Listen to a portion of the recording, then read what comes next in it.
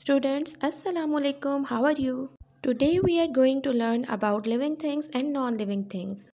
Before that, if you are new on our channel, then like the video and subscribe our channel. And if you want to get notified about new videos, you can also click the bell icon. Let's start now. There are so many things around us. Our earth has mountains, trees and different kind of animals and birds. We have around us different kind of things which we use, we eat or we keep things in. But all the things on earth are not alike. The elephants are as big as mountains, but they can move. Whereas the plants grow in the soil, but the soil cannot grow. So these are some characteristics which separates the things around us among living things and non-living things. So let's study what is life about.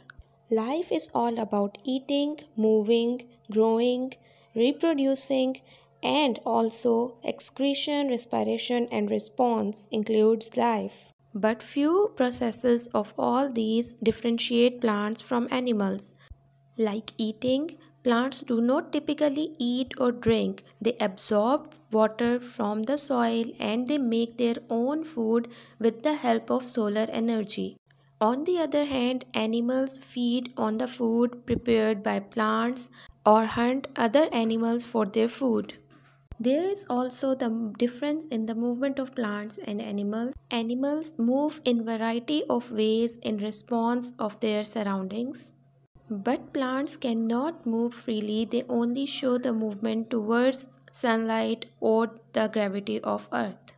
And sometimes water is responsible for their movement. Animals only grow during the certain periods of their life, while plants show infinite growth throughout their life, thus making plants different from animals.